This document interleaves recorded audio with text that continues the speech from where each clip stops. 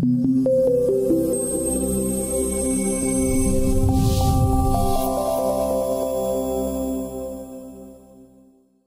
this video we'll take a look at the summary report that is a part of the workshop document and which details how much material and hardware you've used and their cost. So let's go into the workshop document and click through to that report. First of all, we can see our panel materials, how much in terms of surface area have been used. We've got a price per meter squared set, so therefore there's a price calculated for this specific project.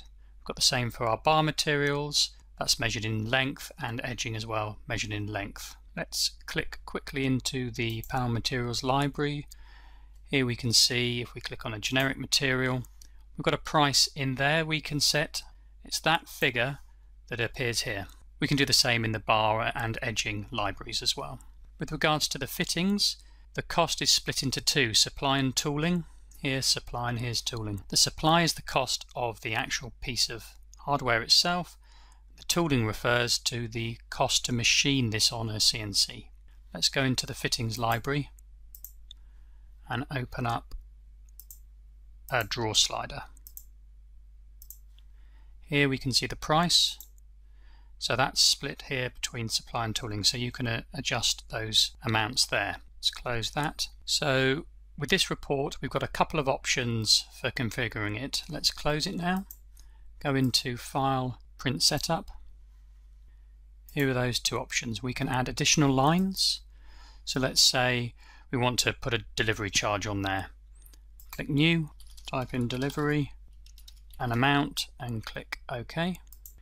We'll see that in the report in a minute. And the other option is dissociate the fitting prices, this supply and tooling. That's split in the report at the moment, so it's checked. Let's take that off and see what it looks like. Click OK and go back into that report.